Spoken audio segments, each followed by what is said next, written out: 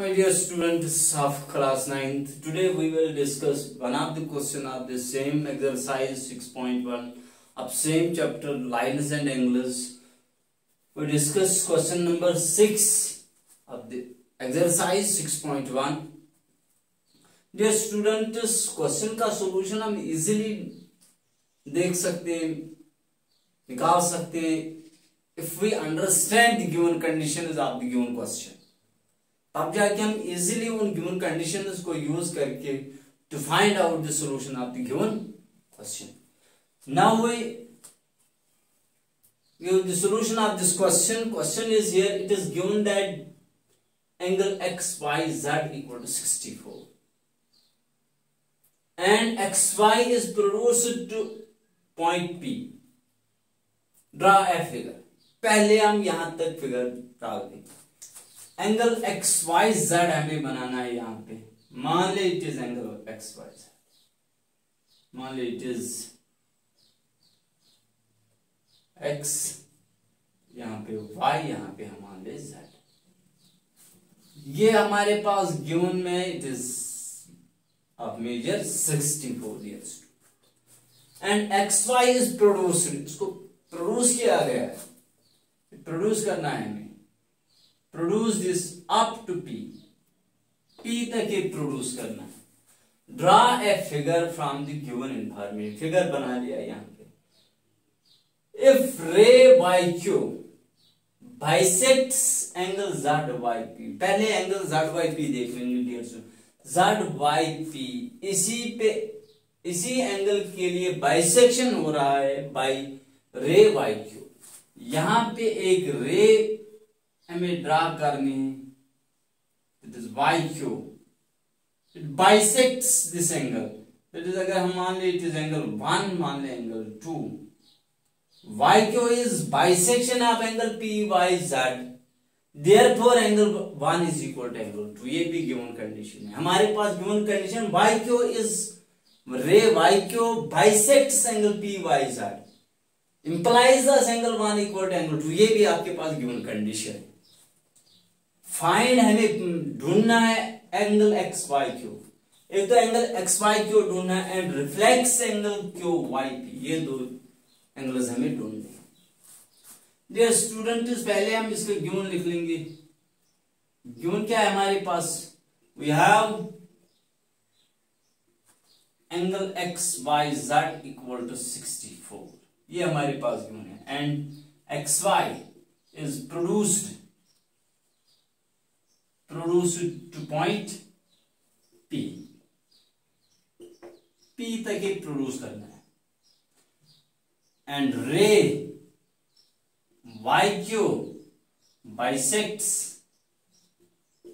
Angle ZYP. ये हमारे पास given है. टू प्रूव क्या करना है हमें dear students? To prove, dear students, we have to prove angle XYQ. ये हमें देखना है किसके बराबर है. एंगल XYQ किसके बराबर है? Second. And reflex angle QYP. Dear students, पहले आप देख लेंगे एंगल XYQ, एंगल XYQ ये हमें ढूंढना है. We have here angle XYZ equal to 64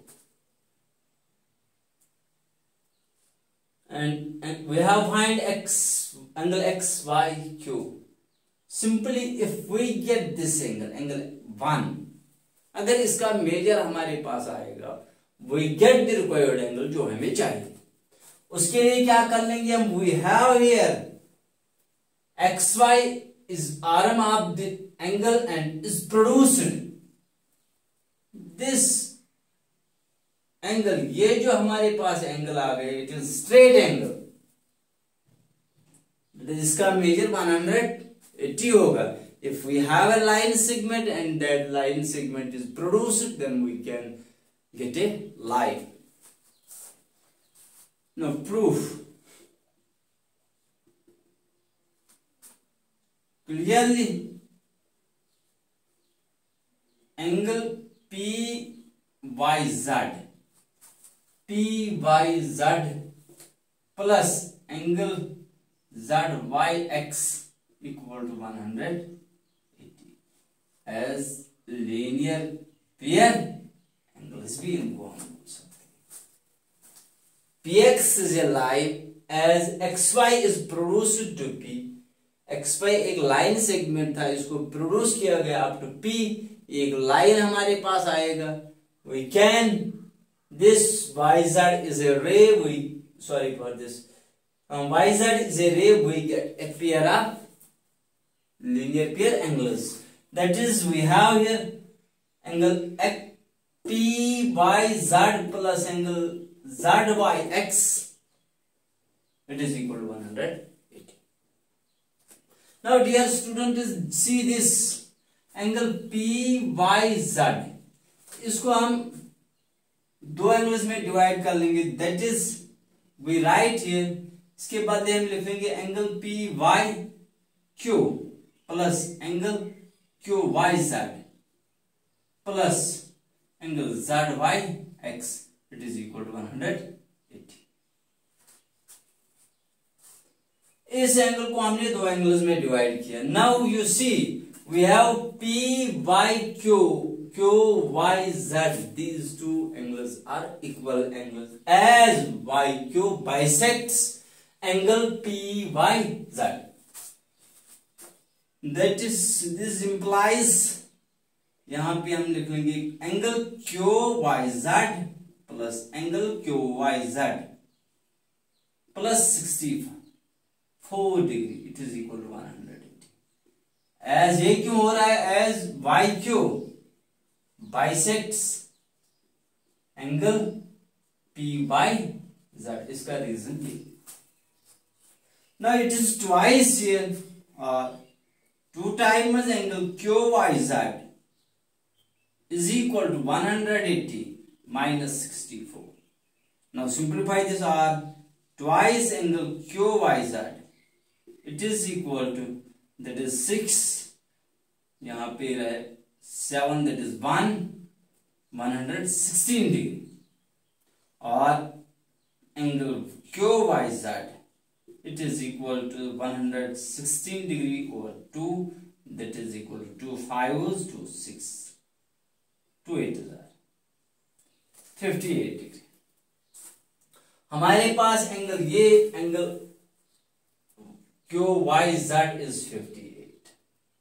As this angle is equal to this angle, therefore this angle is also 58.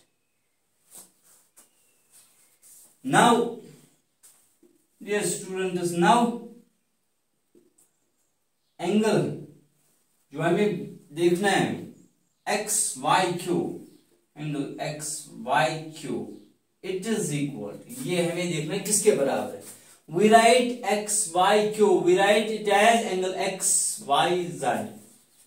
Angle XYZ plus Z angle ZYQ, angle ZYQ. It is equal to, dear student, 64 के बराबर plus वो 58 के बराबर. Dear students, 8 plus 4, that is 12. 1 carry, 5 plus 6, 11, that is 12. 8 plus 4, 12, that is 12. 122. Now we get here angle XYQ is 22. ये हमारे पास एक angle आ गया जो हमें प्रूव करना था. Now we have to find reflex angle QYP. Since angle ZYQ equal to 58 degree. Therefore, तब जाके angle PYQ is also 58 degree. As YQ bisects angle PYZ. यही reason is. Now we find reflex angle.